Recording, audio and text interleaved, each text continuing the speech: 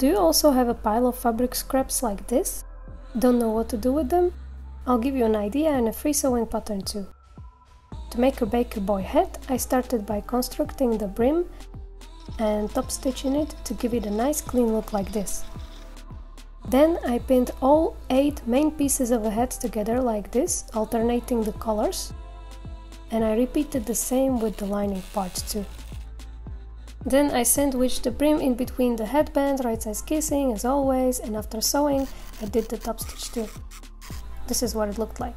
As a last thing, I sewed the lining and the shell hats together, and this is the result. What do you think? Cute or not?